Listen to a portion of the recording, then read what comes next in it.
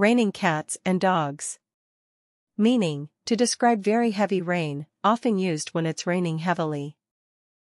Hey Mark, did you bring an umbrella today? No, I didn't think it would rain. Why? Well, look outside. It's raining cats and dogs. Oh no, I didn't expect this downpour. I'm gonna get soaked. I have an extra umbrella. You can borrow it so you don't get drenched. Thanks, Emily. I appreciate it. It's really pouring out there. Bite the bullet. Meaning, to face a difficult or unpleasant situation with courage. Hey, Tom, I have to talk to my boss about a mistake I made on the project. That's tough, Sarah. But sometimes, you have to bite the bullet and take responsibility. I know, but I'm nervous about it. I don't want to disappoint my boss. It's important to own up to your mistakes, Sarah. Biting the bullet now will show your professionalism. You're right, Tom. I'll schedule a meeting with my boss and bite the bullet. Butterflies in your stomach. Meaning, to feel nervous or anxious, especially before an important event or when facing something new or unfamiliar. Hey Tom, how did your presentation go today? It went okay, but I had butterflies in my stomach the whole time. I know the feeling. Public speaking can be nerve-wracking. Yeah, it's hard to shake those butterflies, even with practice. Well, you did a great job despite the butterflies, Tom. Thanks, Emily. I hope the more I do it, the less I'll feel those butterflies. Nose to the grindstone. Meaning, to work hard and diligently, often with a strong focus on tasks and responsibilities. Hey, Sarah, I noticed you've been working really hard lately. Yeah, I have a big project deadline coming up, so I've had my nose to the grindstone. I can tell you're putting in a lot of effort. Keep it up. Thanks, Mike. Once this project is done, I can take a breather. You deserve it after keeping your nose to the grindstone for so long, Sarah.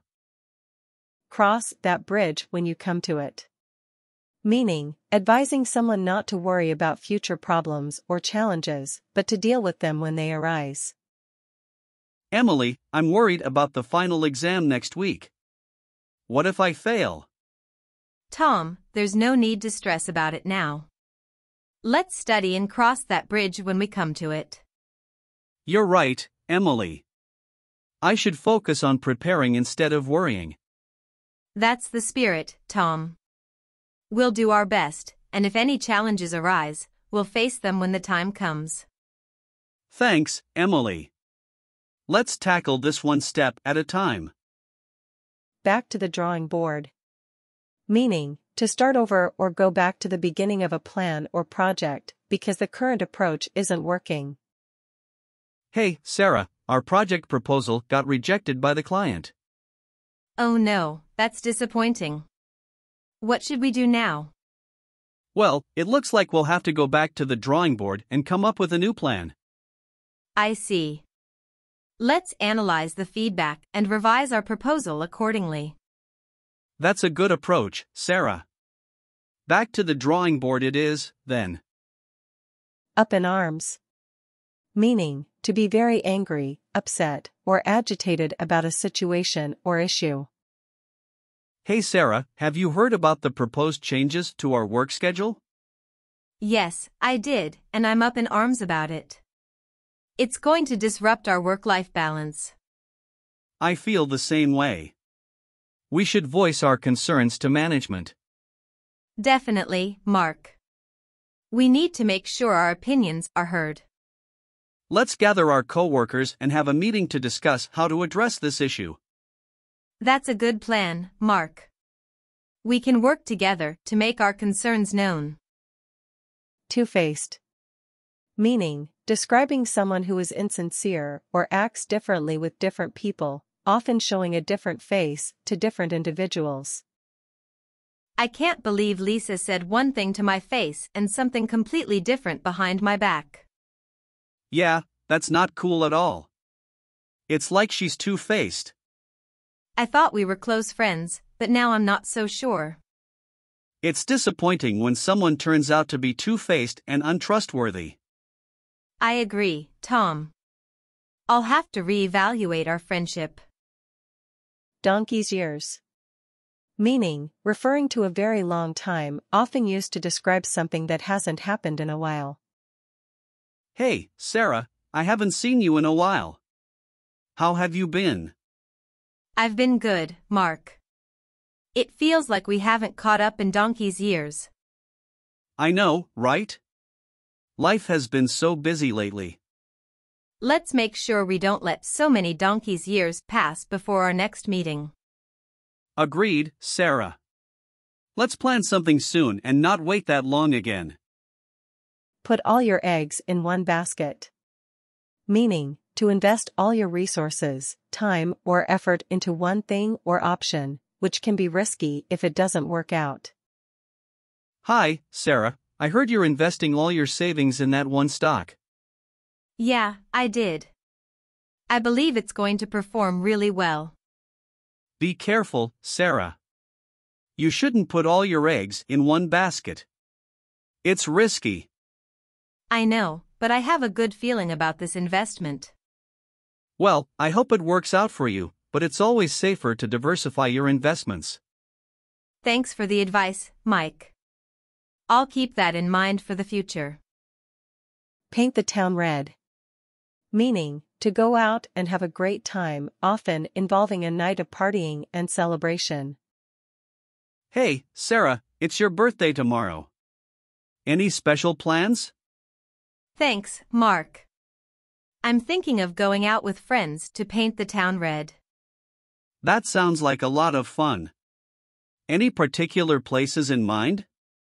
Not yet, but I want to have a great time and celebrate with everyone. Well, I'm sure you'll paint the town red and make it a memorable birthday celebration. Thanks, Mark. I'm looking forward to it. Jump the gun. Meaning, to act prematurely or do something too soon, often before the appropriate time. Hey, Tom, did you hear that Lisa's buying a new car? Yeah, I did. She's so excited about it. I know, but I think she might be jumping the gun a bit. She hasn't even test-driven it yet. You might be right, Emily. Sometimes it's better to do some research before making such a big decision. I hope she doesn't regret it. It's important not to jump the gun when it comes to significant purchases. Agreed, Emily. Hopefully, she'll take her time and make an informed choice. Catch someone red-handed. Meaning, to catch someone in the act of doing something wrong or illegal. Hey, Sarah, did you hear about the missing cookies from the kitchen? Yeah, I heard. I suspect it was Mike, but I don't have any proof. Well, I just caught him red-handed. I saw him taking cookies from the jar. Seriously? That's not cool. We should talk to him about it. Agreed, Sarah. We can't let him get away with it. Hold your horses. Meaning, to advise someone to be patient or wait before taking action. Sarah, I can't wait to start the road trip. Let's go now. Hold your horses, Tom. We need to make sure we have everything packed and ready. I know, but I'm just so excited to hit the road. It's great that you're excited, but rushing can lead to forgetting important things. You're right, Sarah. I'll calm down and help with the last-minute preparations. That's the spirit, Tom. Once we're all set, we can enjoy our trip without worries. Cry wolf. Meaning, to raise a false alarm or give a false warning, making it difficult for others to trust future alerts. Hey, have you heard about that new security system the neighbors installed? Yeah, I heard they had a false alarm last night. That's right. They've had so many false alarms lately that I think they're crying wolf.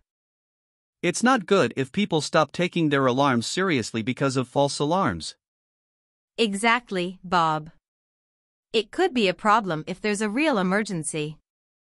Let's hope they find a way to reduce those false alarms soon. Take a rain check. Meaning, to decline an offer or invitation for the moment but express the intention to accept it later. Hey, Sarah, do you want to grab coffee with me after work today? I'd love to, Tom, but I'm swamped with a project right now. No worries, Sarah. How about we take a rain check and do it another day? That sounds like a great idea, Tom. I'll definitely take you up on that rain check. Perfect. We'll plan it for when you have more time. Behind closed doors. Meaning, privately or in secret, away from public view.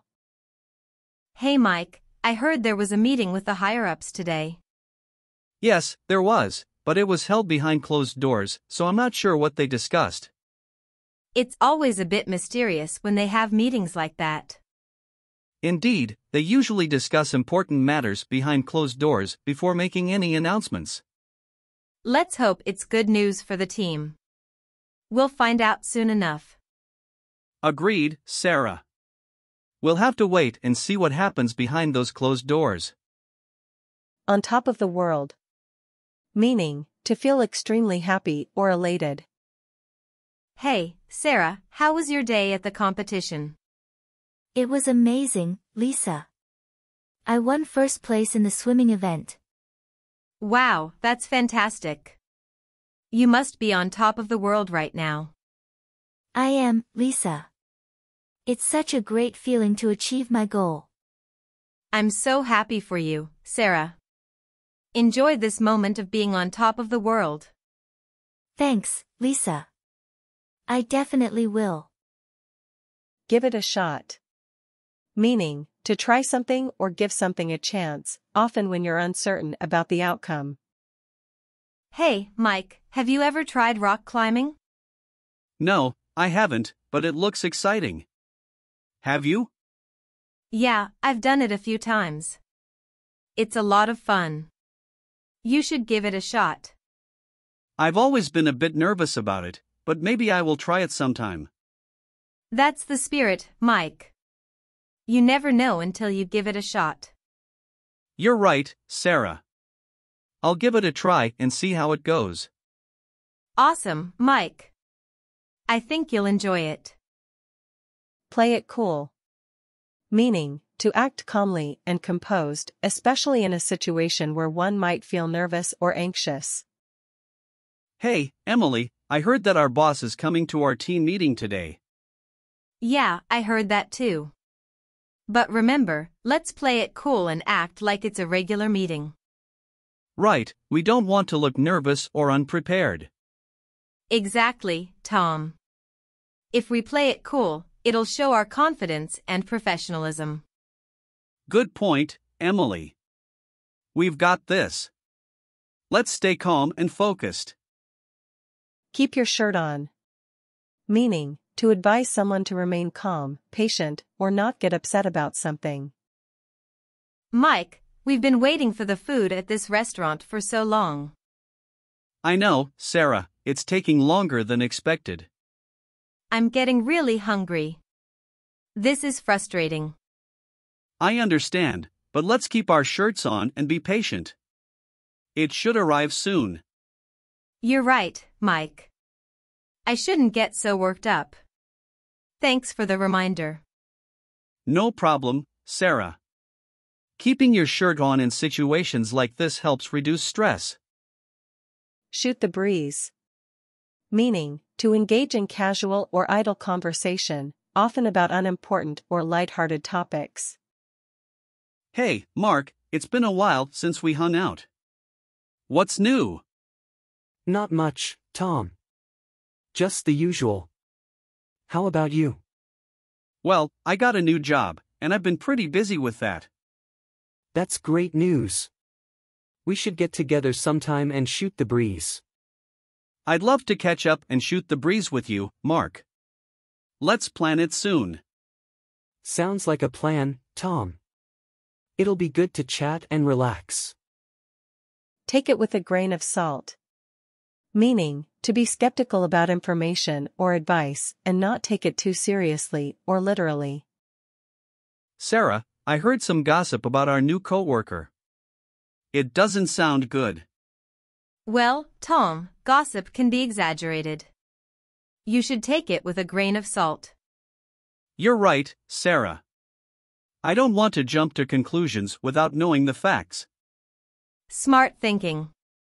It's always best to be cautious and not believe everything you hear. Thanks, Sarah. I'll remember to take things with a grain of salt in the future. Good choice, Tom. It'll help you avoid unnecessary misunderstandings. Stick to your guns. Meaning, to firmly hold on to one's beliefs, decisions, or opinions, especially in the face of opposition or pressure to change. Emily, I know my idea for the project is the right way to go. Some people are trying to convince you otherwise, right? Yeah, but I'm going to stick to my guns and defend my plan. That's the spirit, Mark. If you believe in it, you should stick to your guns. I appreciate your support, Emily. It's important to stay confident. Keep your focus and stick to your guns, Mark. I'm sure it'll work out. Hang in there.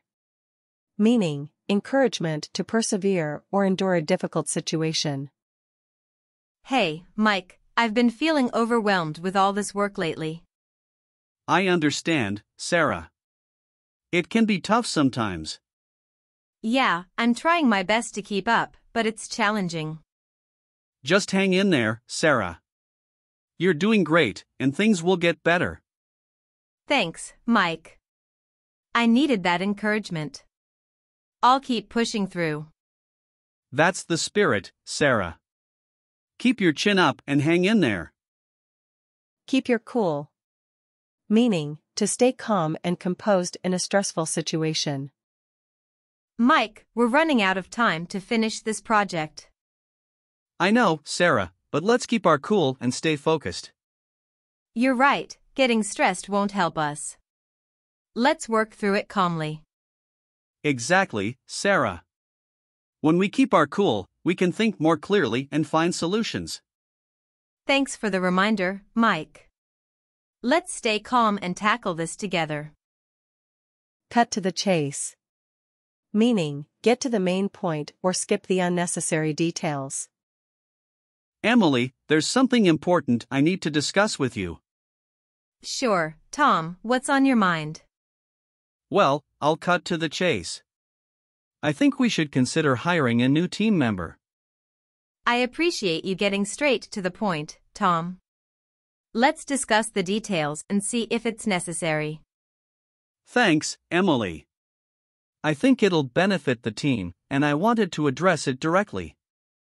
I'm glad you brought it up, Tom. Let's explore this further.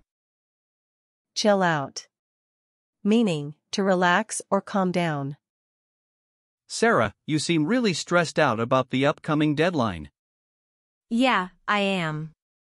There's so much to do, and I'm feeling overwhelmed. Take a deep breath and chill out for a moment. We'll figure this out together. You're right, Mike. I need to calm down and approach this more relaxed. That's the spirit, Sarah. When you chill out, you can think more clearly and work more effectively. Thanks, Mike. I appreciate your support. Let's tackle this calmly. Hangry. Meaning, a combination of hungry and angry, used to describe the irritability that can arise when someone is hungry. Emily, I'm getting really hangry. I haven't eaten since breakfast. I know the feeling, Tom. Let's grab a quick snack before we continue working. Good idea, Emily. I can't concentrate when I'm this hangry. Don't worry, Tom. We'll satisfy your hunger, and then we can get back to work. FOMO, fear of missing out. Meaning, the feeling of anxiety or unease that you're missing out on something exciting or interesting. Emily, I noticed you've been going to a lot of social events lately. Yeah, Tom, I don't want to miss out on anything fun happening in town. I get it. FOMO can be a powerful motivator to stay active in the community. Exactly, Tom. I want to make the most of my time and not feel like I'm missing out. Well, keep enjoying those events and beating FOMO, Emily. No biggie. Meaning, informal way to say something is not a problem or not a big deal. Mike, I accidentally spilled some coffee on your desk. I'm really sorry. No biggie, Sarah. Accidents happen. Thanks for letting me know. I'll clean it up right away. I appreciate your honesty, Sarah. It's really not a big deal. Freak out. Meaning, to become extremely anxious or upset. Tom, I lost my phone, and I can't find it anywhere. Don't freak out, Emily. Let's retrace your steps and try to locate it. I'm just so worried because it has all my important contacts and photos. I understand, Emily, but freaking out won't help. We'll do our best to find it. You're right, Tom. Let's stay calm and search for it systematically. That's the spirit, Emily. We'll find your phone, just stay focused.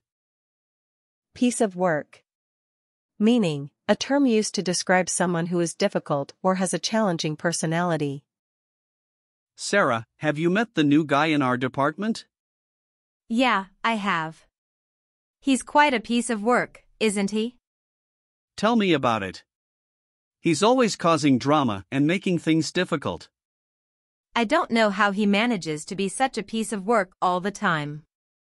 We just have to stay professional and not let his behavior affect us. Agreed, Mike. We'll focus on our work and not get caught up in his antics. Up the ante. Meaning, to increase the level of something, often in terms of risk or effort. Emily, our competitors are offering a discount on their products. We can't let them get ahead. It's time to up the ante and offer something even better. I was thinking the same thing. Let's increase our value and show our customers why we're the best choice. That's the spirit, Tom. We'll up the ante and stay competitive in the market. Absolutely, Emily. Let's make sure our customers know they're getting the best deal with us. Behind the eight ball. Meaning, in a difficult or challenging situation. Mike, I've been so busy with work lately that I'm really behind on my assignments. I can see that you're behind the eight ball, Sarah. What can I do to help? I appreciate your offer, Mike. Maybe you can assist me with some research for one of the projects? Of course, I'd be happy to help. Let's work together to catch up and get you back on track. Thanks, Mike. Your support means a lot. We'll overcome this together. All ears. Meaning, when someone is eager and ready to listen or hear something. Emily, I have some exciting news to share. I'm all ears, Tom. What's the big news? I just got a promotion at work, and I wanted to tell you first. That's fantastic, Tom. Congratulations. I'm so happy for you. Thanks, Emily. I knew you'd be excited, so I wanted you to be the first to know. Spill the beans. Meaning, to accidentally or intentionally reveal a secret or confidential information. Emily, I heard you have some juicy gossip. What's the scoop? Well, Tom, I promised I wouldn't tell, but I can't resist. I'll spill the beans. Come on, Emily, you can't leave me hanging like this. Okay, fine. But you have to promise not to tell anyone else. I promise, Emily.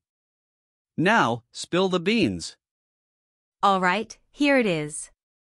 Mark is planning to propose to Sarah next week. Wow, that's exciting news. Thanks for spilling the beans, Emily. Keep an eye on.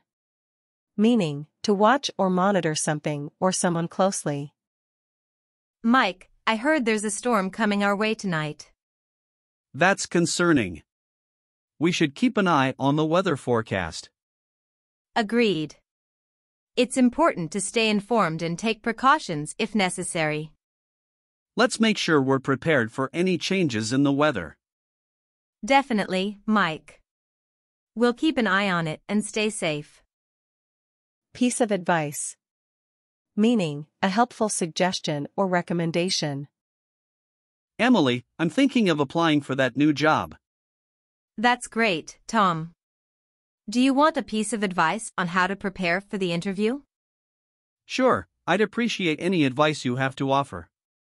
First, research the company thoroughly, and then tailor your resume to match the job description. That's solid advice, Emily. What else?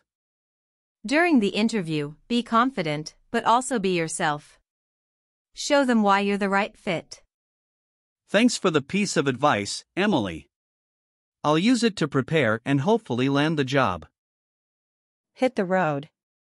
Meaning, to begin a journey or leave a place. Tom, it's time for our road trip. Are you ready to hit the road? Absolutely, Emily. I've been looking forward to this adventure. Great. Let's load up the car and hit the road to our first destination. I can't wait to explore new places and enjoy the journey. It's gonna be an amazing trip, Tom. Let's hit the road and make some memories. Catch some Z's. Meaning, to go to sleep or take a nap. Emily, I'm so tired after our long hike today. Me too, Tom. I can't wait to get back to the cabin and catch some Z's. A good night's sleep sounds amazing right now. Let's make sure we're well rested for tomorrow's adventures. Agreed, Emily. We need to recharge and be ready to explore more. Beat around the bush. Meaning, to avoid directly addressing a topic or question and instead talk vaguely or indirectly. Emily, I need to talk to you about something important. Okay, Tom, what's on your mind? Well, I don't want to beat around the bush, so here it is. I think we should reevaluate our project timeline.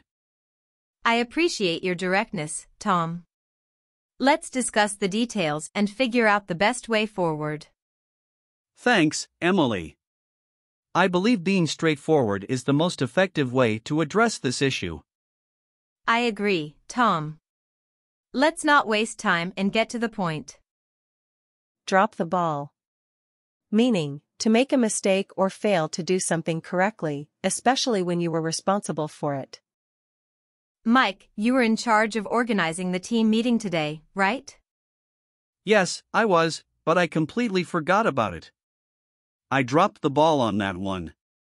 It happens to the best of us, Mike. Let's reschedule the meeting and make sure it doesn't happen again. I appreciate your understanding, Sarah. I won't drop the ball next time, I promise. No worries, Mike. We all make mistakes. Let's move forward and ensure the meeting happens as planned. Please like, share, subscribe and hit the bell icon to get the notifications of our new videos and also comment. For more videos like this, please check out the playlist on end screen. Thanks for watching.